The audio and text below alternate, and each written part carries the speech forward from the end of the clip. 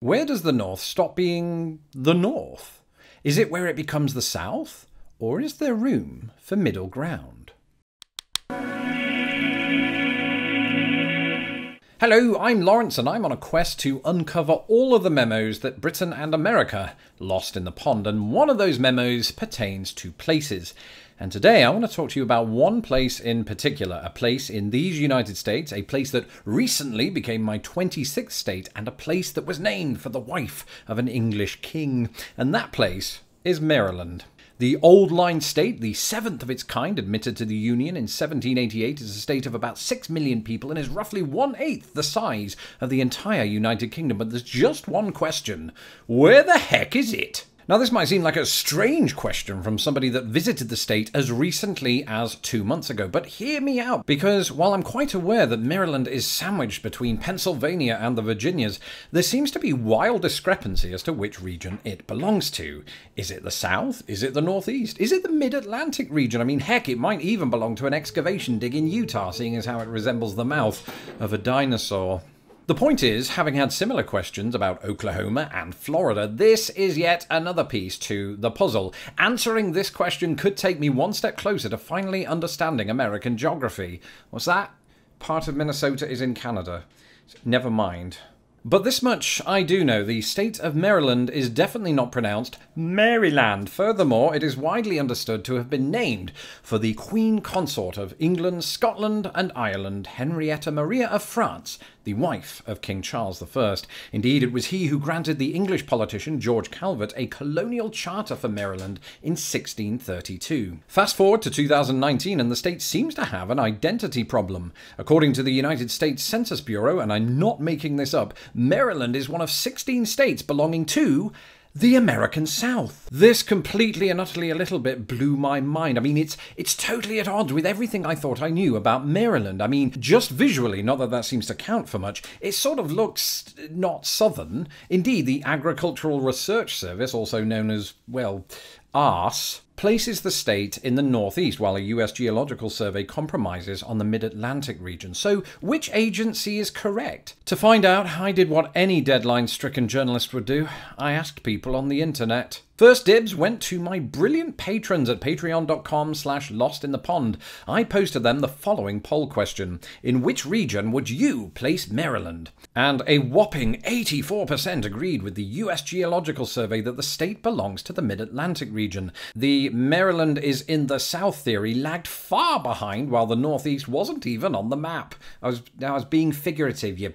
Surely then that's case closed. End the video right there, Lawrence. Give yourself a barely earned rest. But not so fast, because while my patrons are among the greatest human beings who've ever lived, and while they are most certainly growing in number, that number alone doth not a reliable dataset make, which is why I also went to Twitter. There, my sample size saw an ample rise. 68% were all in for the Mid-Atlantic, but you'll notice it was a little bit closer this time. A quarter of all respondents said that Maryland joined the likes of Maine, New Hampshire and Vermont in the Northeast. Very few, however, agreed with the Census Bureau. Finally, I unleashed this question onto the biggest sample size of all, my YouTube subscribers. After a whopping 5,600 of you voted, the final results were thus. Almost a third of you were in alignment with ARS. Read into that what you will, but once again, very few agreed with the Census Bureau. And here's my second question of the day. Why is that? How can the Census Bureau's definition of the South be met with such overwhelming opposition? And since it is, what is the Census Bureau's criteria for including Maryland, not to mention nearby Delaware? For answers, I needed to mirror our paleontologist friends in Utah by digging a little deeper. So let's sink our teeth into each theory and carefully examine the near-complete body of evidence, from least popular to most. The most southern tip of Maryland is roughly 250 miles closer to the most northern tip of Maine than it is to the most southern tip of Florida. So it's little wonder that only 6% of you placed Maryland in the south. In straight line terms, not a single part of Maryland is in the lower half of the eastern portion of the United States. So why did more than 300 respondents insist that Maryland belonged to the same region as Mississippi or Alabama? Well, it comes down to 3 words: line, Dixon, and Mason. The Mason-Dixon line. When King Charles I granted the Calverts the Maryland Charter, the land was supposed to encompass everything north of the Potomac up to the 40th parallel line of latitude. This should have been easy.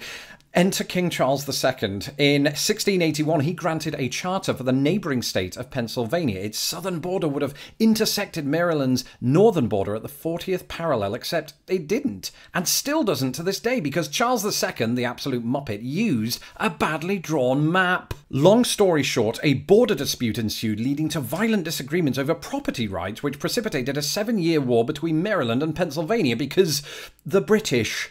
Eventually, the dispute was settled when both sides agreed to recognise their mutual border as that drawn up by the astronomers Charles Mason and Jeremiah Dixon. The Mason-Dixon line was born.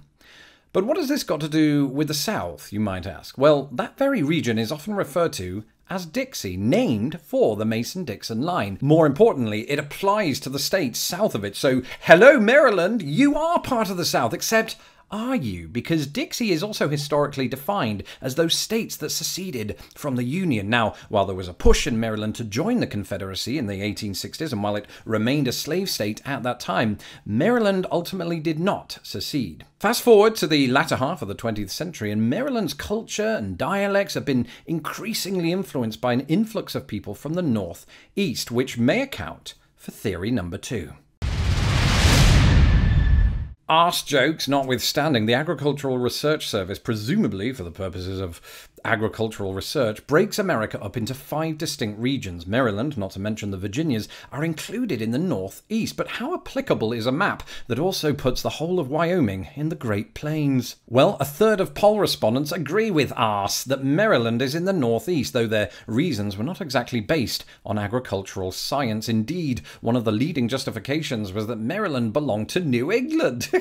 Try telling that to the states of Maine, New Hampshire, Massachusetts, Connecticut, Vermont, and Rhode Island.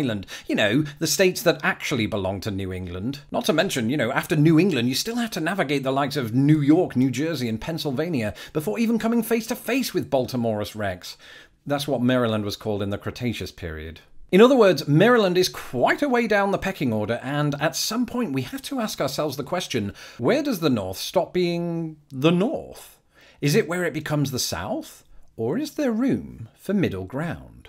Having grown up in England, I'm compelled to argue for the latter. After all, a large portion of England claims itself as neither North nor South, but as a mysterious region known as the Midlands.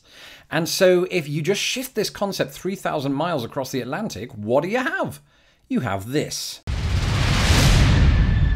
I think this Twitter user put it best. Maryland is the most southern of the northern states, and the most northern of the southern states. Hence, Mid-Atlantic. Indeed, 2/3 of respondents seem to agree. But the Mid-Atlantic region is not as straightforward as you might imagine. Just as the Midwest is not as central or western as it once was, the Mid-Atlantic region stretches as far north as Upper New York. Indeed, New York was once the breeding ground for the Mid-Atlantic accent. Spoken by various presidents, public service announcers, and basically every actor and actress of the golden age of Hollywood. That's my best attempt. The region also includes Pennsylvania, a state that requires you first to sail the Delaware River into Delaware Bay before you even reach the Atlantic. Meanwhile, Maryland's over here all like, hello, we literally have a place called Ocean City. Beachfront property could be yours for just $3.2 million. And so to the casual observer, Maryland should be the very definition of Mid-Atlantic. And yet, the Census Bureau disagrees. So isn't it time things were updated? I mean, the United States of America became independent from the British well over 2 centuries ago, and yet the Mason-Dixon line, the crux of the Maryland is Southern argument, is about as British as it gets. I mean, Charles I, Charles II, the Calverts, William Penn, and best of all, Mason and/or Dixon were all natives of the motherland. I mean, don't get me wrong, I'm all in favour of claiming some lingering bragging rights here. But if you're a Marylander and are proud of your independence, you really need to identify as Mid-Atlantic, says the Brit assertively. Please don't kick me out. Let me know your thoughts in the comments section below. In the meantime, that's it for this episode. Please click the subscribe button to ensure that my videos don't get lost in the pond. And a big shout out to all of my patrons who make this channel possible. Without you, none of it would be, from the writing, the research, the technical equipment, and Baltimoreus Rex. If you would like to become a patron of the channel, you can do so at patreon.com/lostinthepond. All patrons will have access to my secret live stream, and those pledging $5 or more a month will get that, plus my secret podcast and more. Until next time, whether you're in the South, the Northeast, the Mid-Atlantic, or an excavation dig in Utah, have yourself a very brilliant day. Goodbye. Thank you for watching this episode of Lost in the Pond. Don't forget to hit my stupid little face to subscribe, and please share this video with the world. Hit me up on Twitter, Instagram, and Facebook, and if you would like to support this channel, please do so at patreon.com/lostinthepond.